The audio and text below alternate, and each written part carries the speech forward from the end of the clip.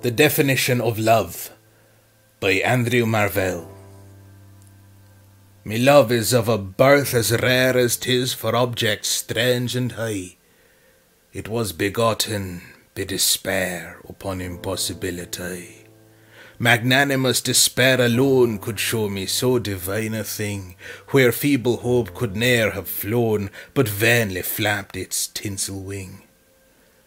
And yet I quickly might arrive where my extended soul is fixed, but fate does iron wedges drive, and always crowds itself betwixt. For fate with jealous eye does see two perfect loves, nor lets 'em close. Their union would her ruin be, and her tyrannic power depose. And therefore her decrees of steel us as the distant poles have placed, though love's whole world on us doth wheel, not by themselves to be embraced. Unless the giddy heaven fall, and earth some new convulsion tear, and us to join the world should all be cramped into a planisphere.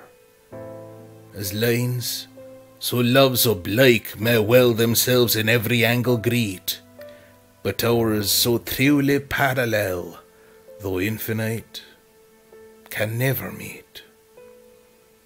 Therefore, the love which us doth bind, but fate so enviously debars, is the conjunction of the mind and opposition of the stars.